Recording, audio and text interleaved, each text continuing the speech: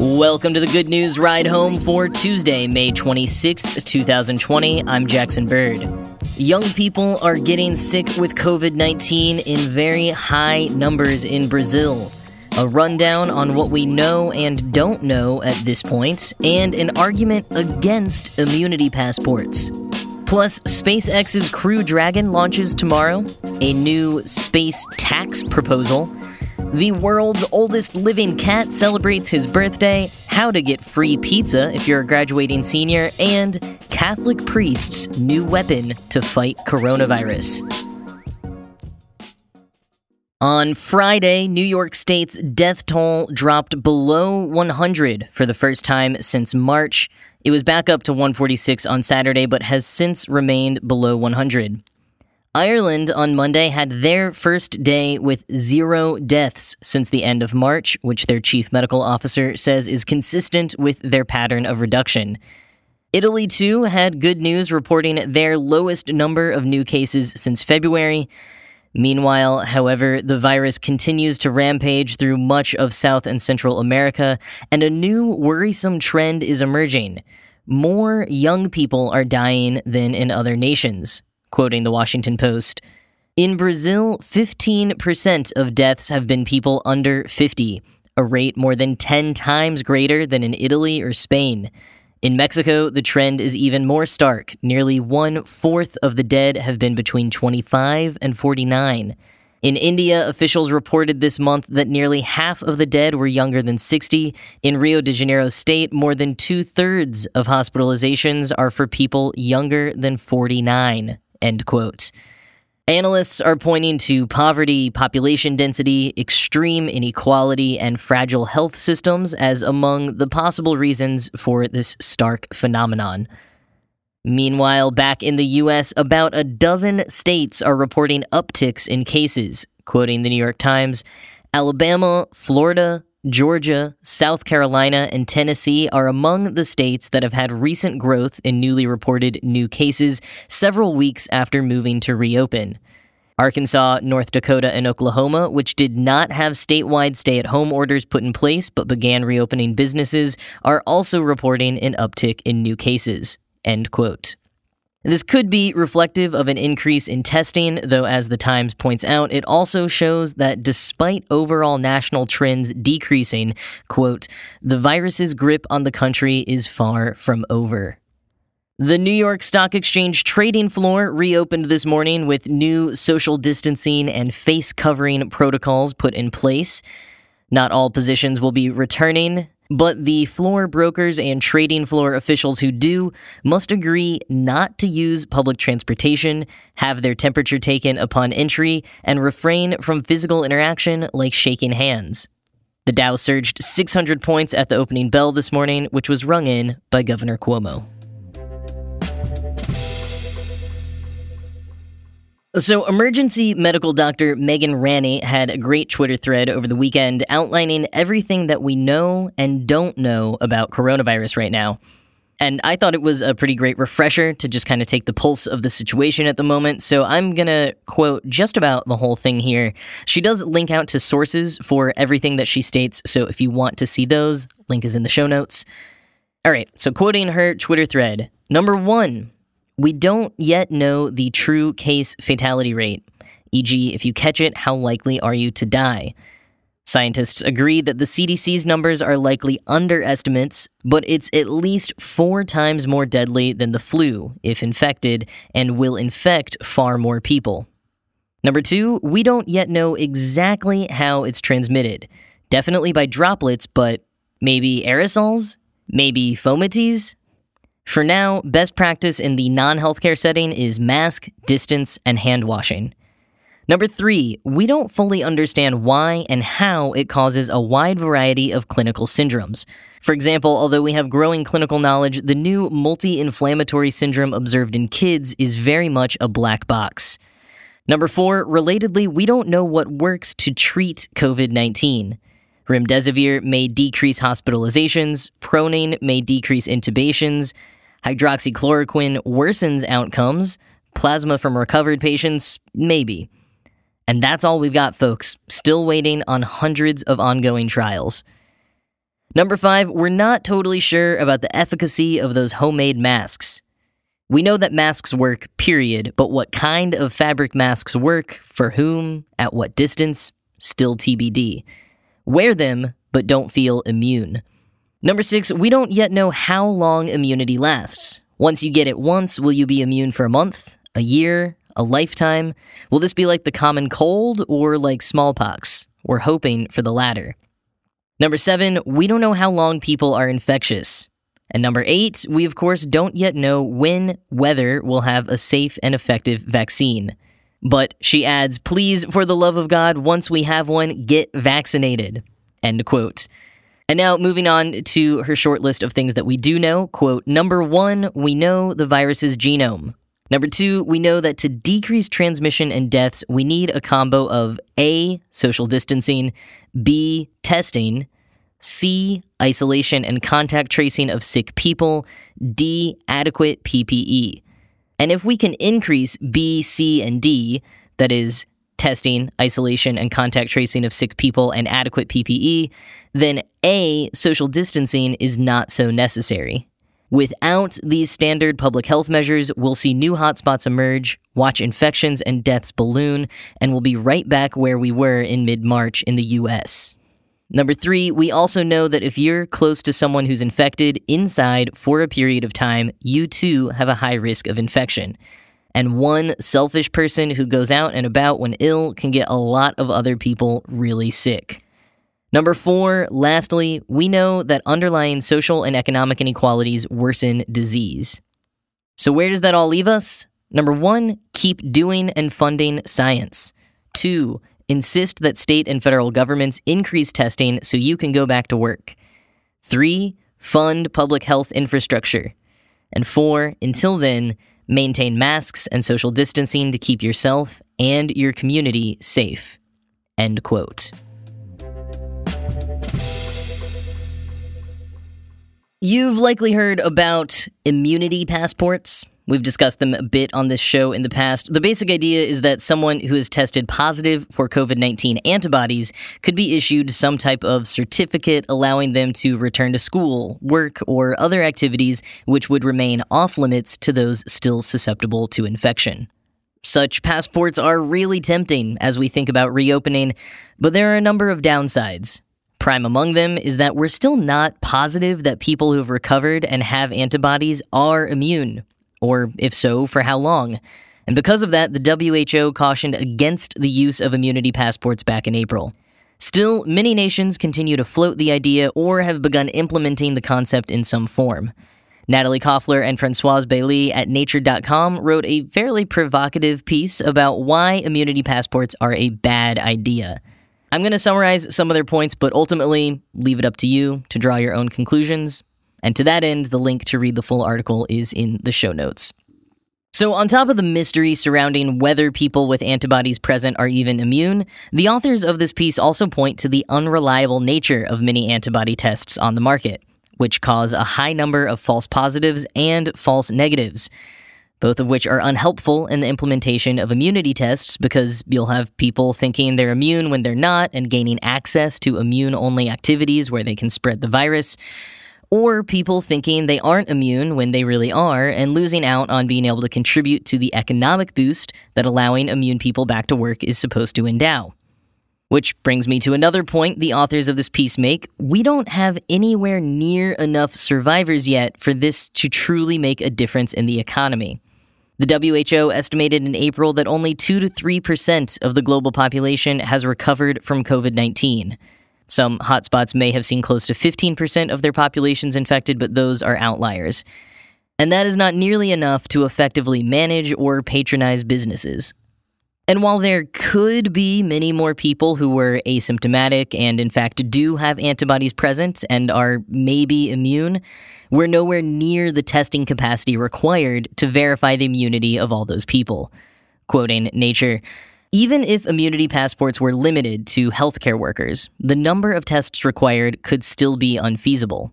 The United States, for example, would need more than 16 million such tests. At the time of writing, the U.S. Centers for Disease Control and Prevention and U.S. Public Health Laboratories have performed more than 12 million diagnostic tests for SARS-CoV-2, or 3% of the total U.S. population. Even South Korea, a country with high testing rates, had managed to test only 1.5% of its population by May 20th. End quote. Another consideration is that people may be tempted to game the system through document forgery or by purposefully trying to get infected. Because, the authors argue, if we do this, we'll be creating social stratification. The immunoprivileged versus the immunodeprived.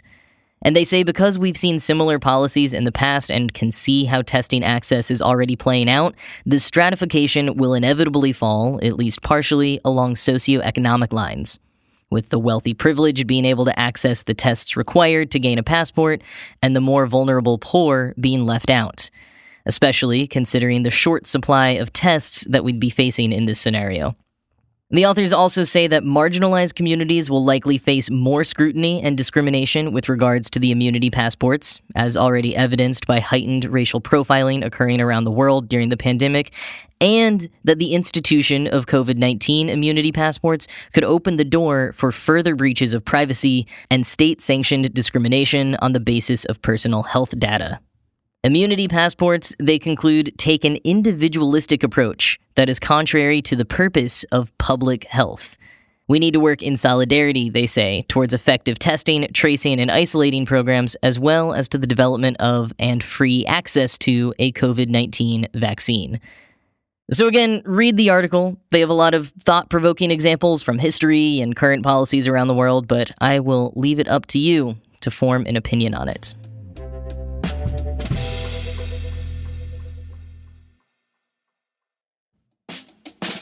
There's a question we've covered a ton on this podcast. When are we going to have a coronavirus vaccine? It's the most important problem we face because solving it means saving lives around the world and getting the global economy back on track. Right now, investors have a unique opportunity to invest early in cutting-edge coronavirus vaccine innovation. How? By investing in MigVax with Our Crowd. MigVax has spent the last 4 years developing successful avian vaccines, so when coronavirus surfaced, MigVax quickly pivoted to developing a COVID-19 vaccine. They're now moving forward with clinical trials and working quickly to produce an effective vaccine. Our Crowd is investing in the important vaccine work MigVax is doing and has made it so accredited investors can join them and invest too. Our Crowd's crowdsourced investing platform gives accredited investors access to early-stage funding rounds in some of the most promising companies around the world. So now you can set up your Our Crowd account for free and invest in pre-IPO companies alongside professional venture capitalists. Learn more about investing in MigVax at ourcrowd.com/goodnews. Setting up your account is free, and you can get started right now at ourcrowd.com/goodnews. Again, that is ourcrowd.com/goodnews.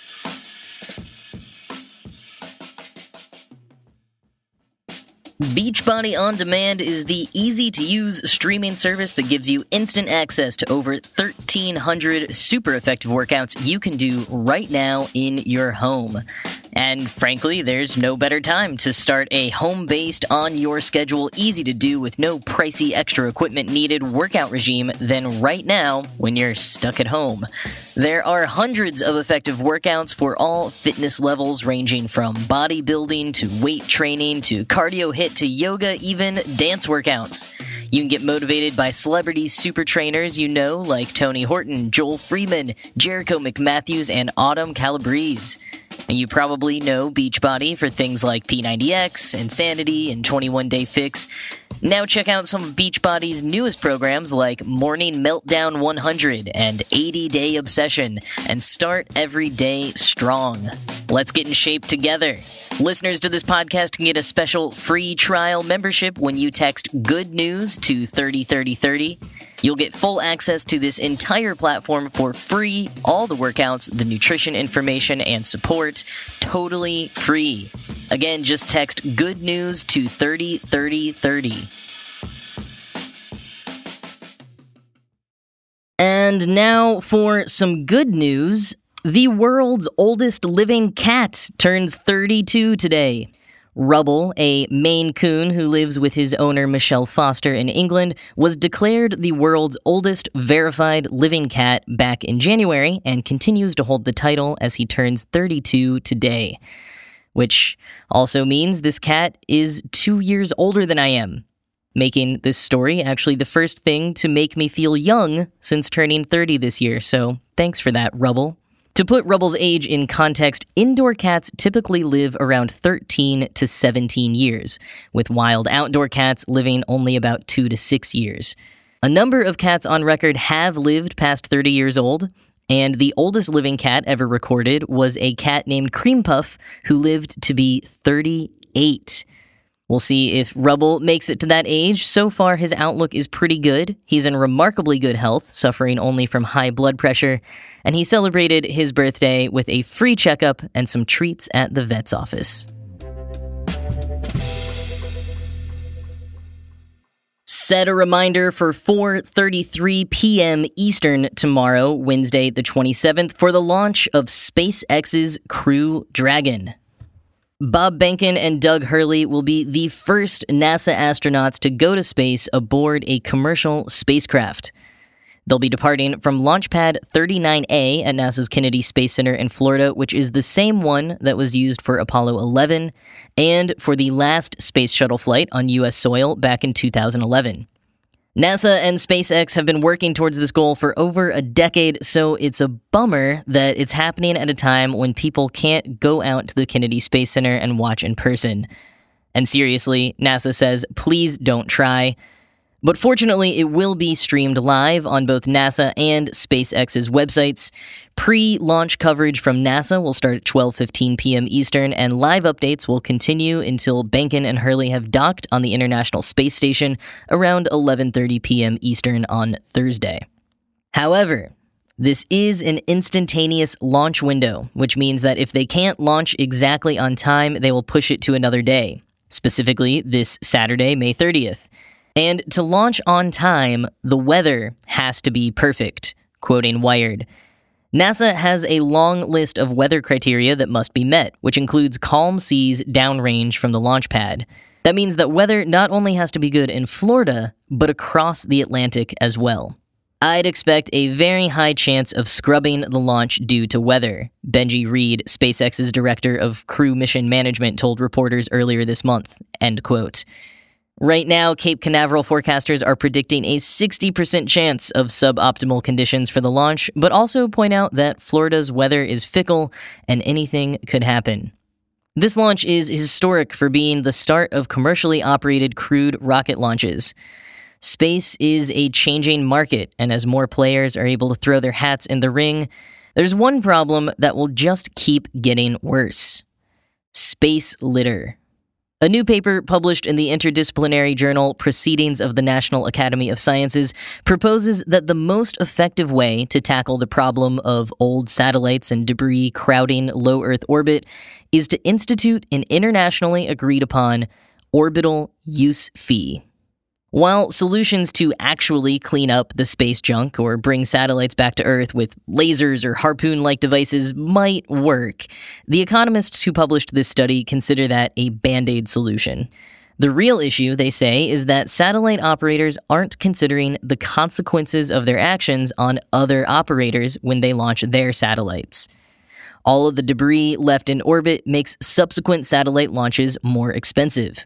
An orbit tax, the researchers say, would incentivize satellite operators to be more cautious and considerate of others.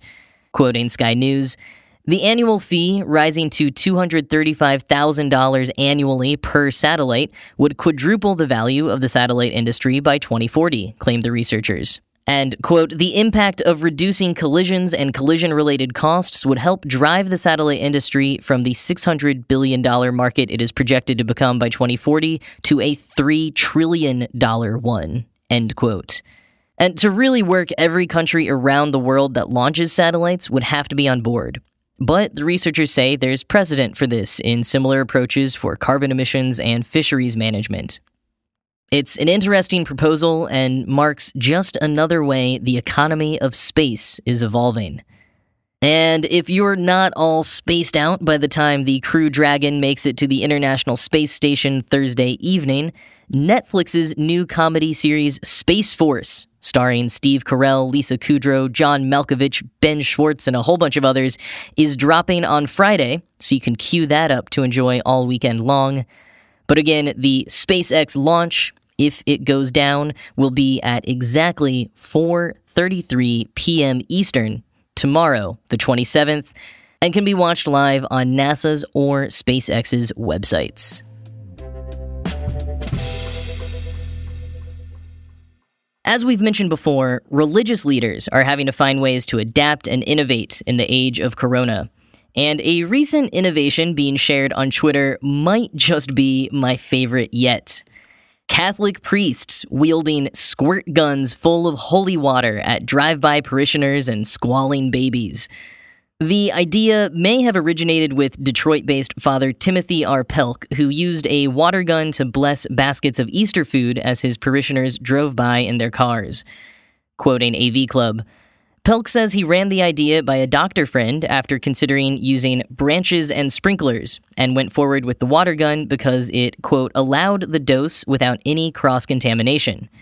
Unlike the other priests pictured, Pelk says that even though he has baptisms scheduled for this week, he does not intend to use the squirt gun, saying in true Catholic fashion that he's, quote, retired it because I enjoyed it so much, end quote.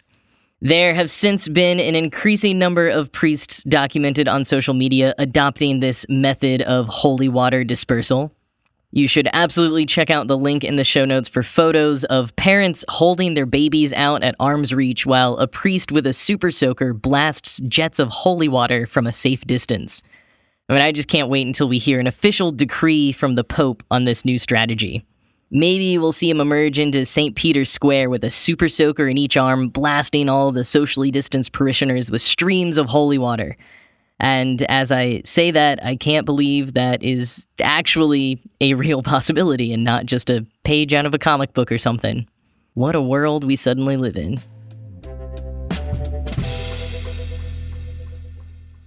And finally today, good news if you're a 2020 grad or quarantining with one. Pizza Hut has partnered with Americans' dairy farmers to give away 500,000 free pizzas to the first graduates who sign up on their website. When you do, you'll get a coupon for a free medium one-topping pizza, delivery fees and taxes not included. I love this because it feels like a really poetic conclusion for any 2020 seniors who grew up participating in the Book It program. You don't even have to submit your reading log this time. All you had to do was graduate. And no kid-sized personal pan pizza this time. You're going to get your own full-size pie all to yourself. And while you're enjoying your free pizza, or if this segment has now made you crave pizza delivery, check out the link in the show notes for a video tutorial from Bruce Yanni of Homemade Science on how to make a pizza box walk down a ramp all on its own. Watching the box scurry down the ramp somehow gives it way more anthropomorphic personality than I ever expected to see from a pizza box. That is all for today. As always, this show was produced by Ride Home Media, the daily podcast people.